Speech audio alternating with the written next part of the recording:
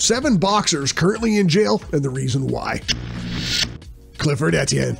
Ever heard of Mike Tyson, Nikolai Valuev, and Francois Botha? Well, Clifford Ettiene faced them and other boxing big shots at one time, punching at these fellas with all of his might and heart. Clifford was born in March 1970 to a poor family, and growing up had his nose buried in books. In high school, he joined the football team and seemed to have a promising life ahead of him, and then he got roped into an armed robbery case and gifted a 40-year jail sentence. In prison, he undertook a career change from football to boxing and was crowned the state prison boxing champ. Ettiene was released in 1998 after 10 years on account of being a model prisoner and went pro soon after being paroled. His pro record stands at 29 matches fought, with 21 by knockouts, plus 4 losses and 2 draws. Clifford Ettiene was so good during the early years of this century that comparisons to George Foreman and Joe Frazier were rife. He seemed to be doing well for himself, handing out impressive defeats to Lawrence Clay Bay and Lamont Brewster, before surprisingly losing to Fresquendo in March of 2001. He made up for this with a series of wins before facing Mike Tyson in 2003 and getting knocked out in the first round. His next loss and final fight was against Nikolai Valuev. In August of 2005, Clifford Ettiene was arrested on attempted murder, robbery, and kidnapping charges, with these crimes being committed while he was high on coke. In June of 2006, he was given a 160-year sentence without parole that was later cut down to 105 years. Wowza, I'm gobsmacked. Reggie Gross. The 6'4" Reggie Gross was professionally active from 1982 to 1988.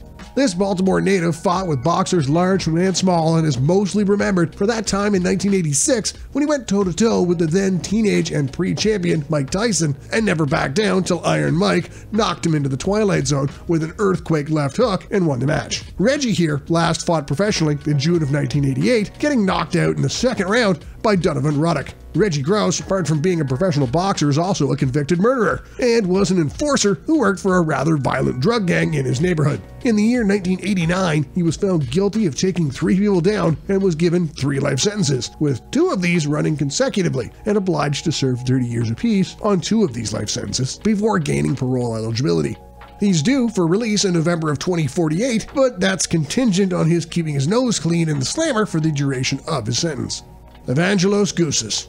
Evangelos Goussis is an Australian boxer and kickboxer, and not too many have heard of him. He was born in Uzbekistan to Greek parents and came to Australia at the age of 8. Goussis is the winner of the first ever Lionel Rose Shield. In 1987, he qualified for the 1988 Summer Olympics. From boxing, he went into kickboxing and very quickly made a name for himself in that genre. Getting so good, he was regularly being mentioned in the same sentence with other great kickboxing greats of that period and becoming the middleweight kickboxing champion in the World Kickboxing Association.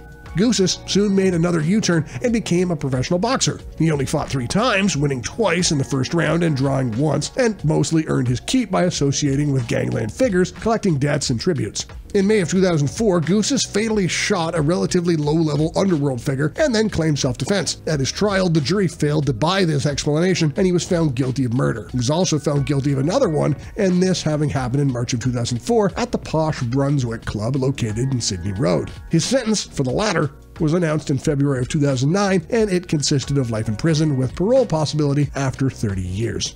James Butler.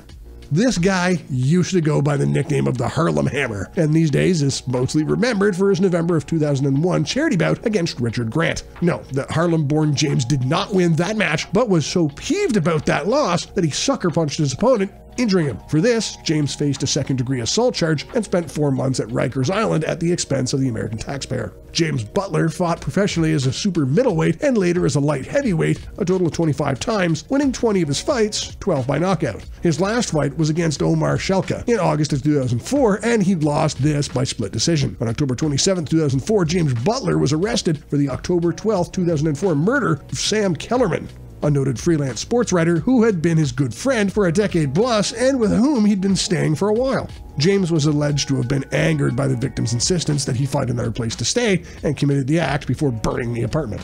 In March 2006, the ex-boxer pled guilty on arson and voluntary manslaughter charges, avoiding jury trial, and a sentence of at least 34 years, and in April of that year was given 29 years and 4 months in jail and fined nearly $40,000. Avdantil Khurtiside.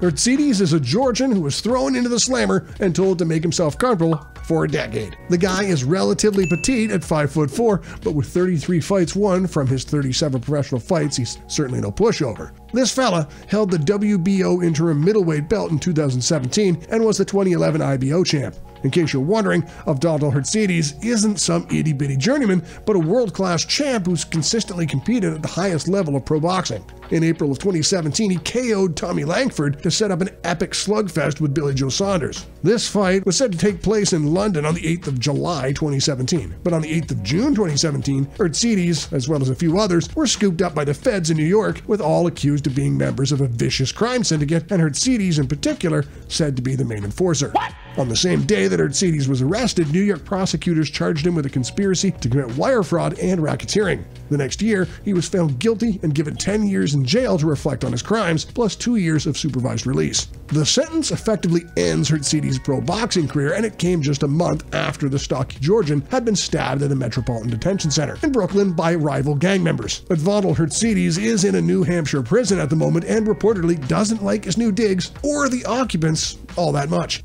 Dale Crowe.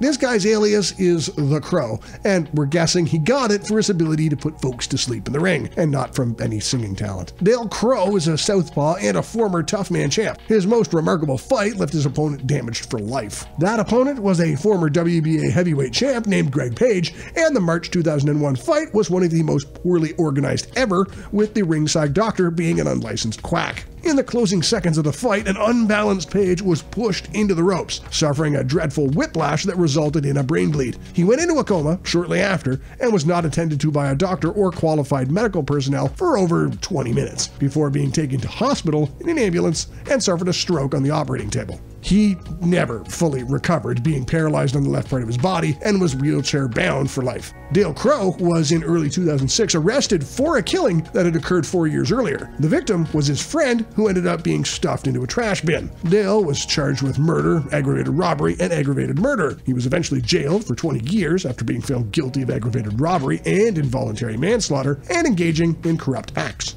Gervonta Davis. The rest of us can comfortably look over our nose and see nothing, but when pro boxer Gervonta Davis does the same thing, he sees a possible 7-year jail sentence. And that is so sad for a guy who most agree is one of the best boxers in the world at the moment. Born in November of 1994, Davis is the WBA lightweight champ since 2019 and the WBA super featherweight champ since October of 2020. He's held other championship belts and has a 95.8% knockout to win percentage, and according to BoxRec is the second best active lightweight pugilist on the planet. Tank began his boxing career when he was 5 years old, had a peerless amateur career, and won a couple of junior Olympic medals and the Golden Gloves in 2012. His first pro fight was in February of 2013, and he won this almost without breaking into a sweat, and his career has since then been following an upward trajectory that seems to be more vertical than oblique. Davis, who is a pretty boy Floyd Mayweather protege, is a marvelous boxer who taps into his rage and talent to beat his opponents into the middle of next week. But obeying laws meant for us common folk is clearly not something that he feels he should have to do. The guy's been in trouble for a while, and in September of 2017 was arrested on first-degree aggravated assault charges after punching a wheelchair-bound friend of his. Before this later changed to second-degree aggravated assault. The charges were later dropped after Davis and the victim kissed and made up in the courthouse. In February of 2020, he was arrested on domestic violence charges. Then, on March 22, 2021, he was indicted on 14 charges for running a red light in a Lamborghini SUV, smashing into a Toyota Solara, and then fleeing the scene. The latest charges could send Davis to jail for 7 years and 55 days, but only if he's found guilty. Click on the playlist to the left to binge watch more celebrities and sports stars currently rotting in jail, and the reasons why. We'll see you there.